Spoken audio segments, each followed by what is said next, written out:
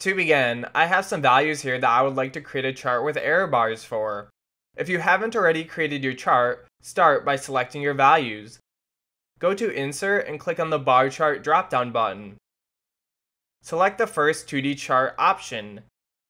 Next, click on the plus button next to your chart. Check the Error Bars option. Click on the arrow next to Error Bars. Here, you can use one of the defaults or click on more options to further customize your error bars. Now you can do things like change the direction or end style.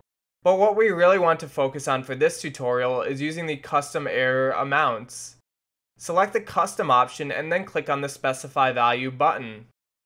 Click and drag on your error amounts to specify your positive error value range. Delete the default value in the negative error value box, leaving only the equal sign. Then select the error amounts once again. Once you are finished, hit OK. And that's all there is to it. You now know how to add error bars in Excel.